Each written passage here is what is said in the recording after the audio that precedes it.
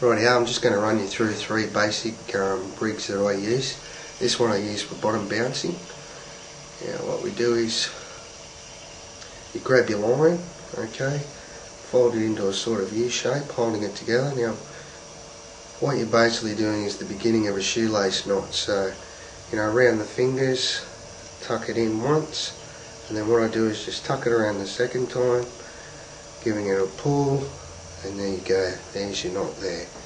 Okay, now we're grabbing that end, should look like that, so we're grabbing that. Okay, we're going to bend that line together, slide it through your sinker. Okay, then we're going to grab that again, putting your sinker through there, giving that a pull, and that's the first bit of your dropper. Then what we do is we come up about 10-15 centimeters from the sinker.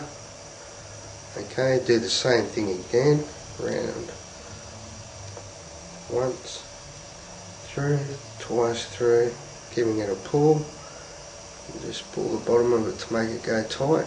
And we come up again about 10 centimeters from that last one, and do it again.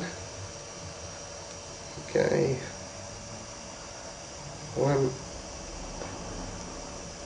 2, give that a pull. Okay, that's a bit shorter, obviously normally you make them a lot longer. Okay, there's that first one there. So what we do is we grab a hook. So there's your hook there. What we do is we grab that end of that line there, we pinch it together to fit through the eye of the hook. Then we're going to pull through. Okay, then that line's open, you put the hook through there, give it a pull, and bang, and there's your first hook. There's your first hook, and there's your sinker. Obviously you cut off the excess with your knots, okay, and then back up to the top one where you put another hook on. There's your two hooks, and that's ready to go. Now that's they're quite safe. I've never had them pull or anything unless I've been a bit slack on my knots and that. But that's probably the best, fastest and easiest one to do for your bottom bouncing. Rightio, this next rig would have to be one of my favourite rigs. I use this for snapper, bonito, pretty much anything, even for bottom bouncing. It's just a single hook rig. What I do is I cut off about 30 centimeters of line, I get a swivel, I then place my line through the swivel like so. I stick my finger in between there and I just give it a twist. Anywhere up to 5 knots, 5 twists is fine. I then place the end of that line back through that hole, giving it a pull. Okay, making sure that that's all tight now, so I just slide that knot up with my thumb. You can see that. Okay, and what I do is your 30 centimeters worth of line, and then just grab a hook. Okay, there's your hook, put my hook on, same deal as I did with that. I turn the hook like so. There we go, grabbing the line, placing it back through the first loop, giving it a pull, pulling it tight, sliding it up. There we go.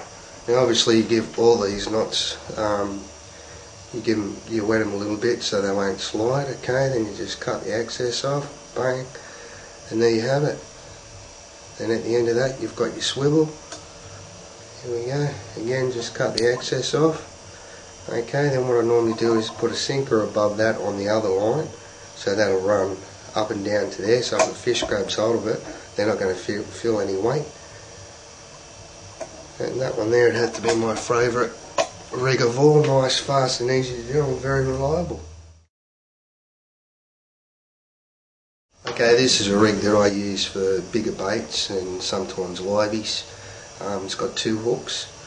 So what you do is grab your first hook.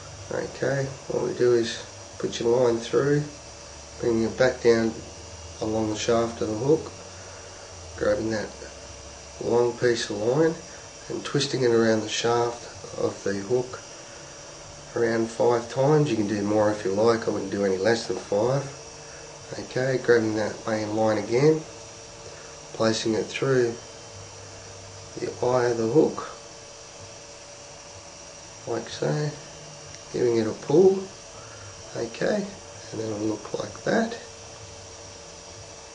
Okay, then we grab the second hook. The second hook we do the same, and place it on there like so. Okay, now depends what size bait you're going to have. I mean, some people you can do them as a smaller gang hook or whatever, but normally I like to have one hook bigger than the other. Okay, so say we're using a good size fillet, come about that far, what we do is, again, just grab your line, twist around the shaft of the hook, 1, 2, 3, 4, 5, nice and tight, grabbing that line, going back underneath the eye of the hook, giving it a pull, bang, cutting the excess off, grab your clippers, give that a chop, oops, giving that a chop, and there you have it. That's the perfect outfit for a nice chunk of fillet of bonito, yellowtail, whatever you like, or you can normally I'll put a squid head on the top one here and a tentacle down there so it sits in the water nice and fine. Then what I do is with the end bit I just put a swivel on it with a running sinker, whatever size sinker you want, you're ready to go. So there's the 3 main rigs that I use. They're all very easy to use, you don't have to be no rocket scientist, so I hope this helps.